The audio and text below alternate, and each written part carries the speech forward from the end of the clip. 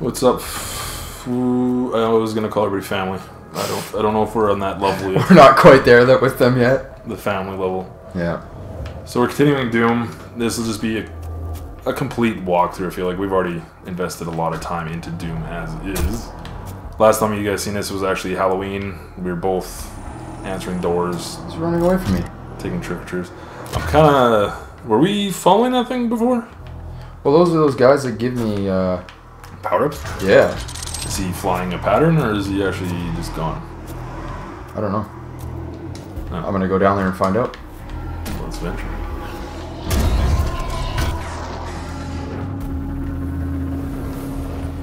Oh, I need to look up, actually, on...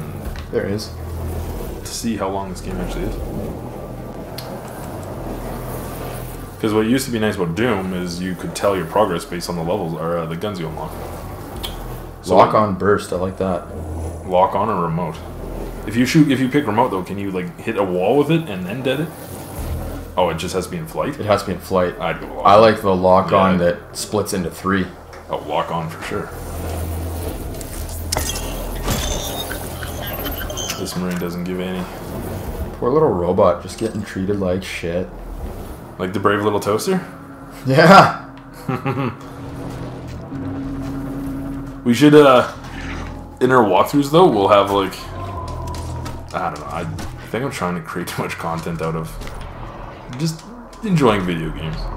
Yeah. You know what I mean? Like, last time we were like answering... Oh, I'm dead. What? You're good! Okay, so that's a bug. No, that wasn't a bug. It was an invisible platform. Also, that was a terrible jump by me. I've been watching this show. Have you ever heard of this show called Atlanta? No. You remember Community with, what the hell's his name? There's Abed and Troy. Yeah, Troy. Troy, he kind of left Community on the last season or whatever, or maybe second last, because he was going to go sail the world or whatever the hell it was. Yeah.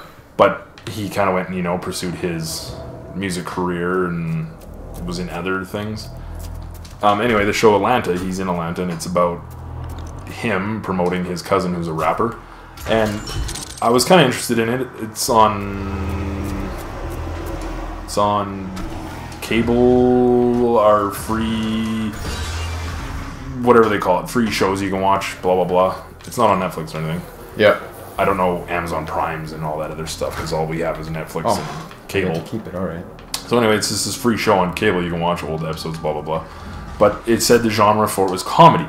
So I'm like, okay, comedy. But it's more drama. It's like their struggles of trying to rise up in this hip-hop, whatever, rap game. I'm probably sounding super white right now, 'cause I don't know what to call it. About trying to, become a name, right? It's kind of like everything. There's always markets that are just saturated with like the big names. So if you ever want to come out, you're always a little dog, unless you have a good backing or lots of money or something. Yeah. But anyway, it's about him trying to become a big name. And oh, there's one of those things you have to kill. Go destroy that. Isn't that a spawner? So anyway, the show Atlanta is about them becoming this thing, but it says comedy, and the first few episodes, they're not comedy, they're all like drama.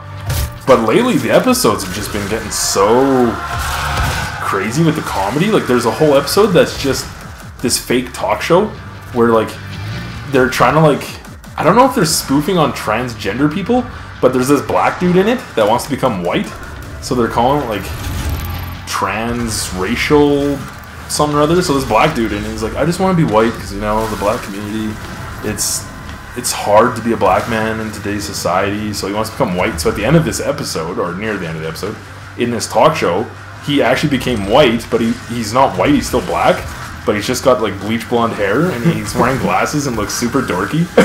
But one of the guys is like, are you guys serious? What is this? And then the talk show is like, so when you became white, did you notice any difference? And he's he's looking at her like, am I crazy? What the hell's going on here?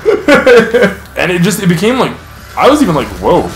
Oh, I blew myself up. So it's I don't know, probably 6 deaths for you or something, or 7 deaths or something. Yeah, whatever. So anyway, the show Atlanta, yeah, it's comedy, and this talk show episode is just, it's funny. It's little skits, and then they have these fake commercials where throughout there's this guy driving a Dodge Charger, and it's Dodge Charger, the car of cars. And it's like advertising it. And he's like driving through neighborhoods and everybody's giving him nods. But then at the end, he pulls up to a gas station. He's panicked. He gets out of his car. He has no pants on.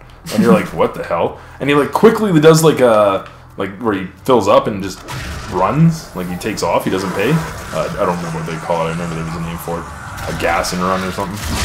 But he does one of those and it's like, Charger, the cars of cars.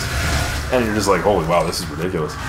But the last episode I just watched, they're in a club trying to promote his cousin, who's called Paperboy. And in the background, you can see how they're talking about this one other rapper who's also at the club, who's like a way bigger name, but he drives this invisible car. And Paperboy's like, what do you mean invisible car? So his friend pulls up like this Instagram account of him, and this guy's like leaning over on like a car that's not there. You can't see anything. And then he's like posing, and you can see nothing behind him, but apparently he's invisible cars behind him. And he's like, what? Like, this guy's just playing. He has no invisible car. But then at the end of the episode, they leave the club, and they hear all these gunshots, and all of a sudden in the parking lot, these people just go flying, and you see this rapper drive by, just the rapper, who's driving an invisible car. Like, it was like weird, because it started drama, and now it's just getting like ridiculous. Like, this guy's driving an actual invisible car, because it shows him sitting, burning out in this parking lot, and you can hear the car coming before you see it. But it's this invisible car. Holy smokes. I'm low health. Oh, I remember how... Aw, really? No, you gotta do that, like... yeah, that thing. What the hell is that called? It's not a QTE, it's... I forgot what it's called. Those guys are strong. Execution. Yeah, execution type dudes. But I think if you do it to those big guys, it just gives you ammo. It's these little guys you gotta do it too. But those big dudes, man, they're strong. They're ridiculous. And one thing I've learned now about doing this channel is it's super hard to have like a very intricate conversation going on and still concentrate on gameplay. Oh yeah, big one time. blacks over the other, definitely. Yeah. So you got an upgrade? I got 1 armor point, so I can't really do area scan technology, navigation. Let's do power-ups. So something that also has recently happened is we've created a Instagram account too. Yep. So by all means, look us up on Instagram. That's a shameful plug. Some of you guys might have even seen that we have a Facebook page. I created a Twitter account, I don't know, like a week ago. It's really weird having a Twitter account because I don't know what the premise of Twitter is about. I know what Facebook's about, but I don't know what Twitter's about. Is that literally just like little shout outs to people? Is that what that's about? It's little tweets. But what is a tweet? Is because Facebook, it's like a billboard. This is me, look at my billboard. And then everybody just that knows you or whatever can like look at the billboard. Putting it. Facebook's more of a hey, look at me, and Twitter's more of a hey, listen to me. See, I see Instagram more as like a hey, look at me. This is me. Yeah. You know, it's the look. Twitter is that like the listen, but shortly. Listen to my little shortly statements. Listen to my 140 characters. So for having no followers on Twitter and me tweeting, I don't know if that's open to public if they see it. So it felt kind of weird because it felt like I was standing just, in a field. Screaming. Just shouting little things like, hey, look at me! And nobody's there looking at me. So I deactivated it. I think that's what you do nowadays. You don't delete anything. You deactivate it. Yeah. So... But I mean, I'll reactivate it. I guess we can just have it around. Every once in a while, I was tweeting, but like I said, it's as if I'm standing in a field shouting random shit and nobody's listening. So like a total crazy person. Yeah, so I guess does that mean actually that I actually shouted anything? Like a bear shits in the woods? I think that's more of like a... Yes, it happens. Like, there's a bear shit. Ooh, another Sauron eye. Alright, Sauron. So anyway, we have Instagram now, we got a Facebook, we have had whatever you want to call it for Twitter, and we have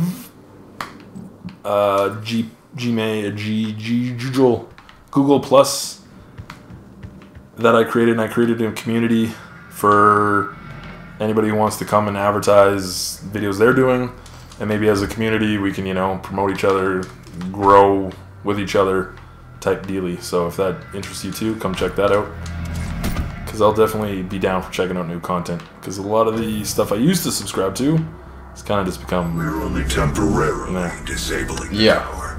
So, need to remove each lens. By all means, on Google Plus though, look up Raud Commie. You'll recognize it.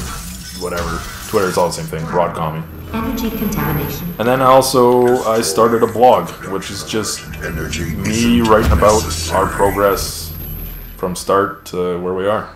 I've got one post. I had a couple other, but the way Blogger works, it's really weird. So anyway, I ended up accidentally deleting them, and unfortunately, it doesn't deactivate; it deletes.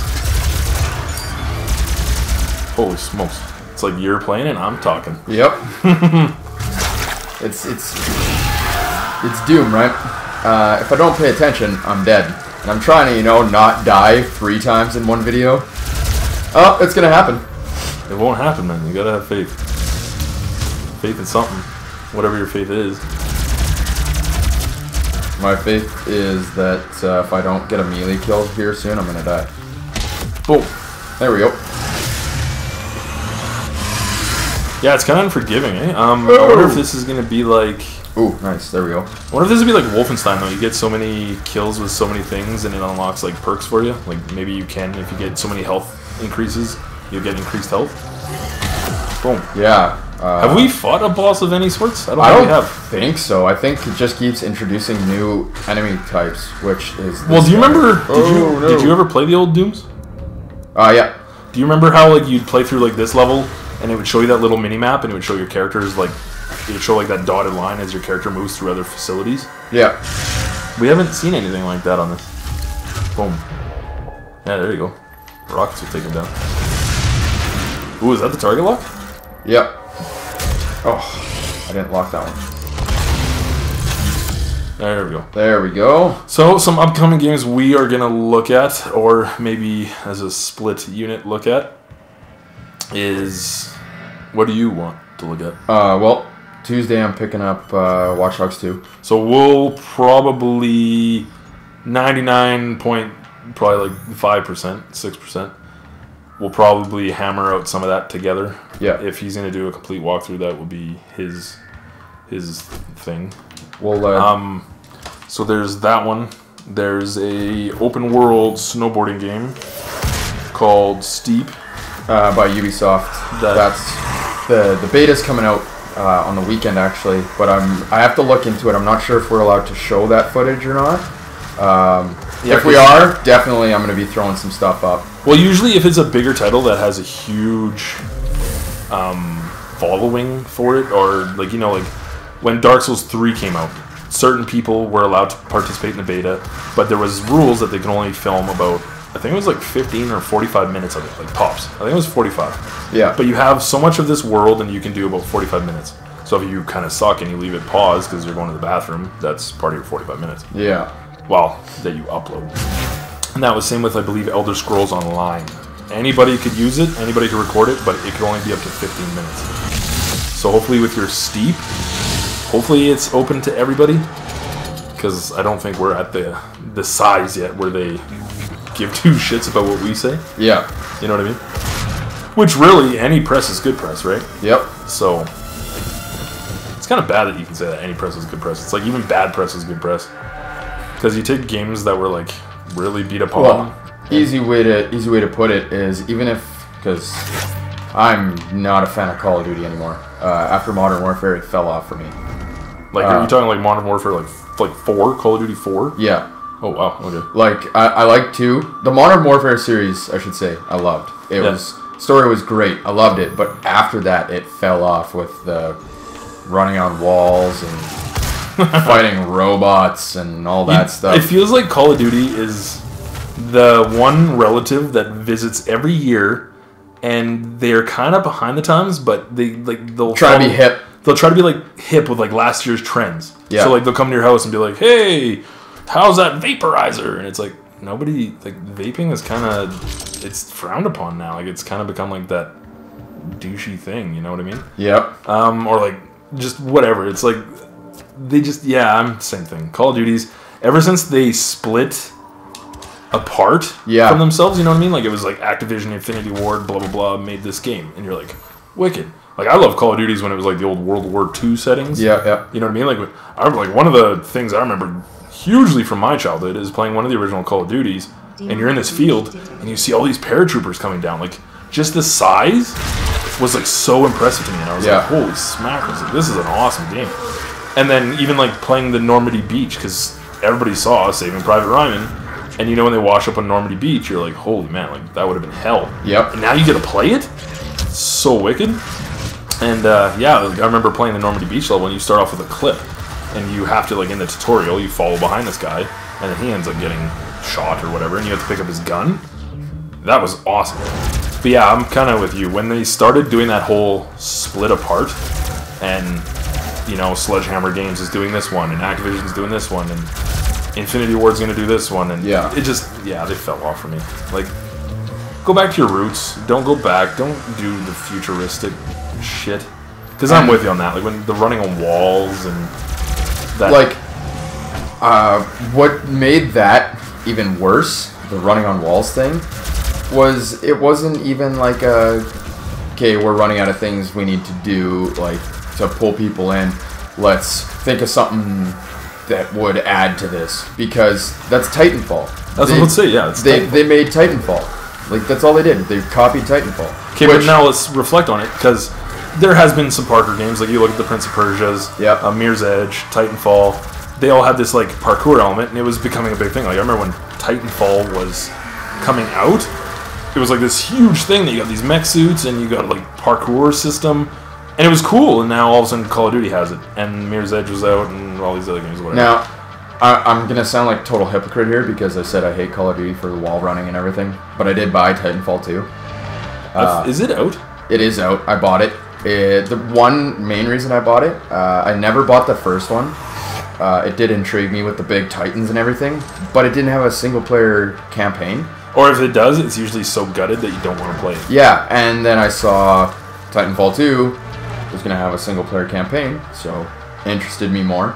I watched some stuff on it before it was coming out, and that made me make my decision of I was going to buy it. So I have that, so I guess I'm kind of being hypocritical on the whole... Well, we're not harping on Titanfall, though. It's just a beaten... Unoriginality, I should say, is what Call of Duty's fallen into. Very much so. And then back to the whole principle thing. They added that whole, you got an exosuit, so now you can jump high, or you can have increased armor, and blah, blah, blah. Yeah. Crysis has already done that. Like, Crysis did that years before. And Crysis, you know, it was like a benchmark game. Everybody was, like, comparing themselves to Crysis. Like, it doesn't look as good as Crysis. And if you ever did any benchmarking on your system, you probably used the Crysis game. Yeah. And, yeah, so, like, all these things they add, there's no originality to them. Like... I've played with these mechanics in other games before, and I like them in the other games that I've played.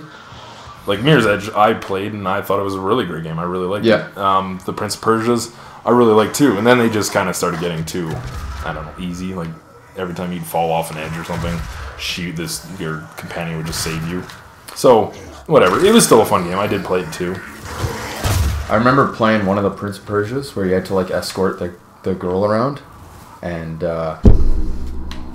it ended up she fell into one of those spike pits right as the game did its checkpoint saving. So literally every time I loaded into the game, she'd die, and then it would be like, alright, now you need to load up your checkpoint. I do, she'd die, load up your checkpoint, die. Ooh. Oh yeah, it was broken. That's like a Nintendo move where like you save your game or something like as you're jumping over a pit. Yeah. And then you don't make the jump, and you're just like, load. Load, die. So you're like, ugh! But you're so far, and now you're just boned. Yeah, pretty much. We're going to end this one here. We've been running for about 20 minutes. So we'll see you guys in the next video. Yep, peace.